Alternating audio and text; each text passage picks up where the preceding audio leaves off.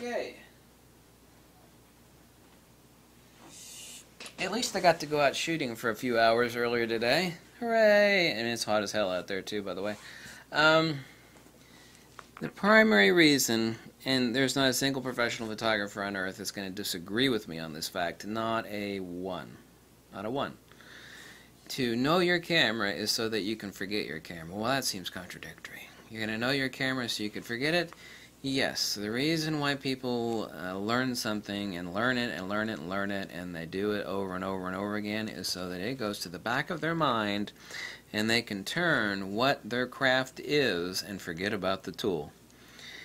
Anytime someone learns a new trade, they practice, they learn what the hell the tool is, everything you can do. They practice with it, they practice, whether that's a violin, a piano, a camera. You practice, you learn it inside and out so that you can forget it. Until you can get to the point where you can forget about your damn camera and it does not become a conscious thought at all within your head, then there is a limitation between you and the creation of the composition that you want. This is undeniable, this is irrefutable. There's not a single professional photographer in the world that is going to disagree with what I just said. It is absolutely, utterly impossible. Every branch of any sort of craftsmanship is like that. You learn your tools, you practice with it, and then you forget about it. Not meaning you try to place it out of your mind, but you make it muscle memory. You make it subconscious so you can concentrate on what your craft is. This takes us into the light. Okay? Obviously you need to worry about your not worry. Worry is a wrong word. Concentrate on light. Let's talk about three things that no one else has ever talked about before, but they should have talked about. I've not seen this in any book on photography, nor do they teach us this in photography school. And I'm actually the only YouTube photographer that actually makes videos on the nature of light itself, but I guess that's irrelevant. None of the photography people give a damn about that. Only the people that are into my book on magnetism and field theory, but so be it. But, you know, it's called Photography, about writing with light. Let's talk about the three principles that you need to concentrate on, specifically in photography. Principles, attributes, and dominance about light. Seeing light, what type of light it is, the attributes of that light, and how to dominate the light. Let's talk about the principles of light that have to be concentrated on. These are the things that you need to, once you forget your camera. See, here's the difference. Let me make a really quick analogy. This is a amateur photographer, okay? It's concentrated on the camera. Here is a professional photographer. A professional photographer, not literally like this. Analogously, professional photographer, the camera is back here. He's only concentrating on it. The camera becomes an invisible tool that is subconsciously controlled by his dominance over that tool. Now we need to concentrate on the composition and the light. There are principles of light that have to be concentrated on. The frequency of that light. Do we have interfering frequencies? Tungsten light, strobe light, fluorescent light, sunlight. Do we need to dominate that? Let's talk about dominance in a second. So frequency, the spectrum of that light. Well, what's the difference between frequency and spectrum? You're referring to the same thing. No, I'm talking about interfering your camera. You know, it's got a white balance. You have to white balance in your camera. You have to white balance it in Lightroom. The frequency of the illumination that you're working with. And oftentimes there is more than one illumination. Not often, but, well, yeah, often. Indoors, you know, street lights, tungsten light, fluorescent lights, xenon light. The spectrum, the colors. Look at the colors. This is also a frequency. But we're talking about multiple frequencies, multiple spectra, multiple different colors within one type of light. You could have different shades of tungsten light. You could have different shades of fluorescent. Given filtration, we're talking about the actual colors itself. The angle of the light, the attack angle.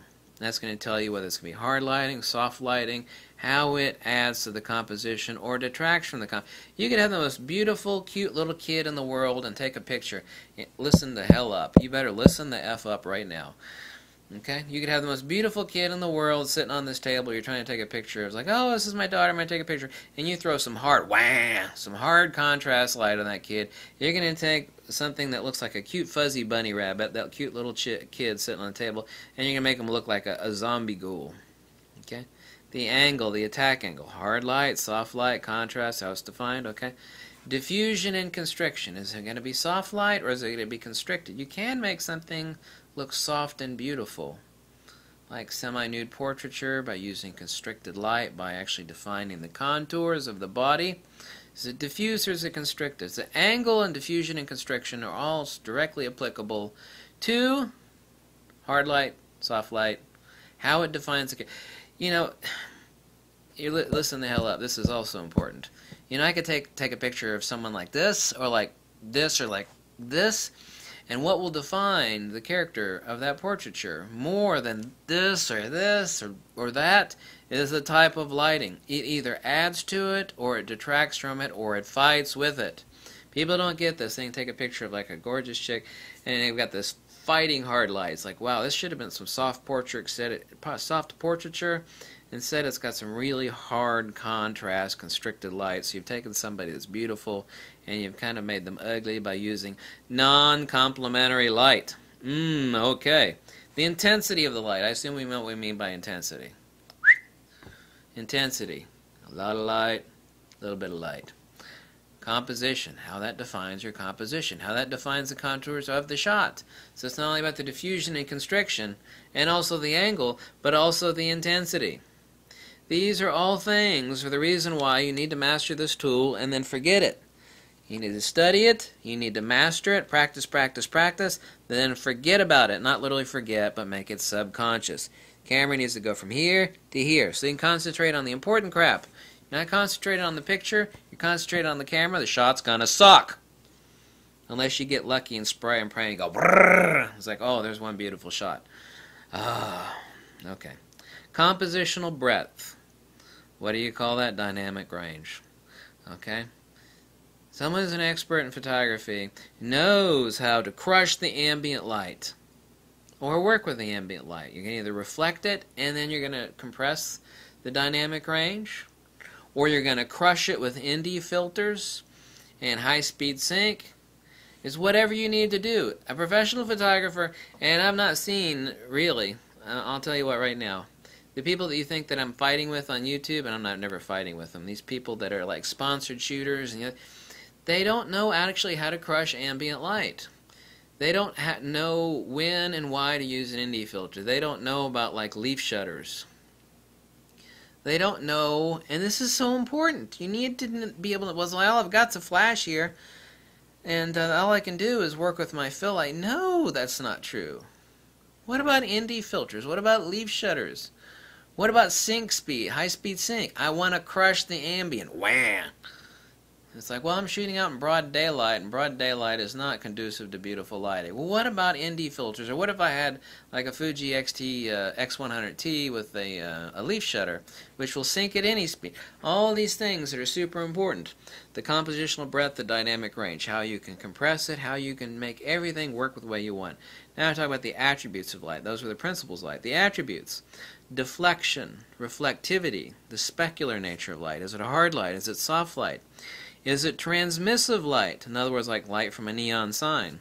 Okay, you have light that's being deflected, reflected, specular, or is something actually emitting light itself? Is it emitting light? You could have a scene where you have beautiful incident light and specular light, and then you have this odd sort of thing that is actually emitting light. So deflective, reflective, specular, hard light, soft light. Transmissive light, the actual reflectance of the object, which is where we need not an incident meter, but a reflective meter. Because an incident meter is not going to tell you anything about the actual specular, like chrome, like hard light off of chrome. I can stick a spot meter up next to that chrome on the bumper of that car. Take an incident meter reading, and that's not really going to tell me. It's going to tell me the light that's falling on it, but that's not going to tell me the specular. This is why I need to use an incident meter, or a spot meter in the camera, or the incident meter on a light meter. Absorptive. How absorptive is the object that you plan on hitting with the flash illumination, or the strobe illumination, or the sunlight? Does it actually radiate out a lot of light? So the radiation, absorption, reflective, reflectance, transmission, soft light, hard light, deflection, reflectivity, specular light. Those are all the attributes of the light, of the principles that I discussed before. And lastly, dominance of the light. Ambient versus additive. Filling light, layering light, controlling lighting ratios. I've got X amount of, like, let's say I've got some honking ambient light. I'm shooting, you know, at the equator at 12 noon in Panama, and the light is just wah, and the person's in the shadows. It's like, wow, this is a beautiful composition, but, you know, the person's in the dark and the light back here is just wah. Anybody else are going to scratch their head and go, screw it, this isn't going to work. Somebody who's a professional knows how to take that ambient light and just squeeze its balls and destroy it and just bring it down, wah, compress the dynamic range, add some fill illumination, so instead of ambient light being up here and the subject being down here, it's like, oh my god, the dynamic range is way, you know, here's the dynamic range of my camera, right about here and here, and I got the dynamic range of the ambient illumination, and the fill light here, and the person in the shadow here. What I've done is I can, if you got the skills, compress it into the dynamic range of your camera. It's how you dominate the light. It's like, well, I've only got a speed light. How can I dominate all this ambient light that's all over the place? ND filters, high-speed sync, leaf shutters, ND filters, leaf shutters, high-speed sync. You do have ways of actually taking out that enormous wah midday light if you got the skills and crushing it. That is a hardcore pro tip of professional photography, is crushing ambient light, destroying it, murdering it. There's not a single professional photographer on earth that is going to disagree with what I just said. It is impossible. It's irrefutable. It's undeniable. They're going to say, do you agree with that fat tattooed asshole? Yeah. Yeah, I don't like him, but I agree with him. He's 100% correct. That's exactly right, and that's the only damn point. So the principles of light, the attributes of light, and the dominance of light. You got to take this damn camera. You got to learn it. You got to study it. You got to master it so you can forget about it.